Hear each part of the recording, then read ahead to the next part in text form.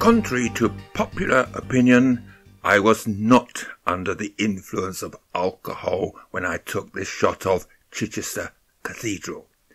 Nevertheless, whenever a camera is pointed up from horizontal, an optical distortion occurs known as converging verticals when buildings lean inwards more than the Leaning Tower of Pisa.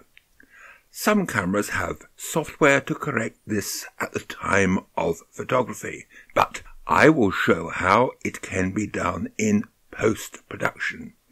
However achieved, you will lose part of the photo.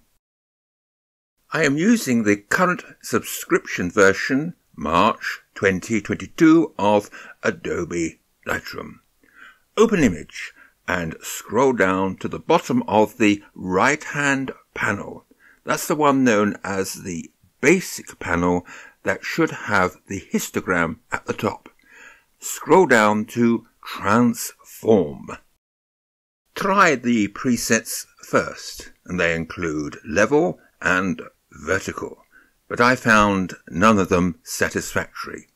You may have to constrain crop, give it a tick, for vertical preset. Time to get my hands dirty and do it properly. So, back to off. Using the sliders now manually, I will use a combination of rotate and verticals to straighten the building with the tried and trusted technique of trial and error, helped of course by my eyes. You can always backtrack. Click Constrain, Crop when OK. I now transfer the image to Photoshop, which I have coupled to Lightroom.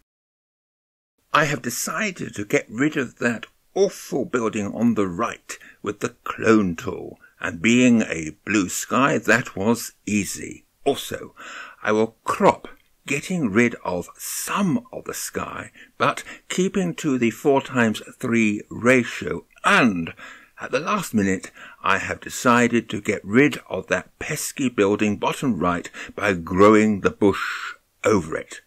You won't believe anything now, will you? And I think, that's it. Let's go. It's done.